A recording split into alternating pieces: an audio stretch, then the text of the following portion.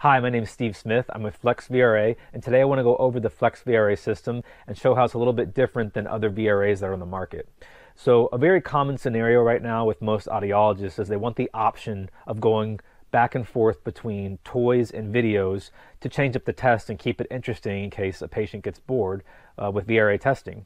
So to accomplish this, they're ordering usually one video system and then one toy system. And that's not only expensive because we're ordering two systems, but it also takes up a whole bunch of space on the booth wall. So what we look to do is combine that functionality into one system and just clean up the wall at the same time, making it a lot more efficient for the audiologist where they're not switching between different remotes and different control boxes. So from our remote, we added 3 different stimulus types that can be switched between from the audiologist. So we have cartoons, we have live animals, and then we have videos of your traditional toys. So I'll show you what that looks like real quick. So I'm going to go ahead and just press tune here, and we've programmed this to be a center, so we'll activate that. Okay, and then we're going to go over to animals, and then we'll go over to toys.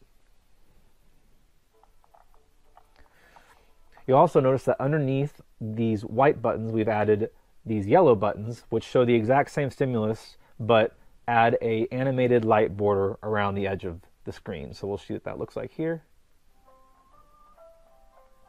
Go to our animals, and go to our toy. So in addition to these 3 stimulus, we've also added custom uploaded content. So if you have any video clips, whether that be a movie or something you want to use for research purposes, as long as it's in video format, you can put that on a USB stick, put it into the bottom of the monitor, and then upload that content from our service menu via the touch screen. And those will be at your disposal during VRA testing.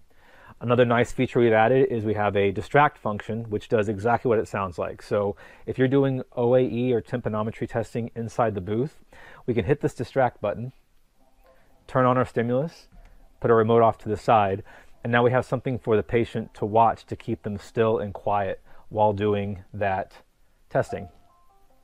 Go ahead and turn that off.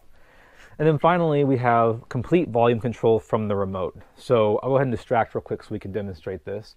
So we'll turn that distract on. So I have volume up, volume down. And of course, if I don't want any volume at all, I can just volume mute and turn that volume off completely.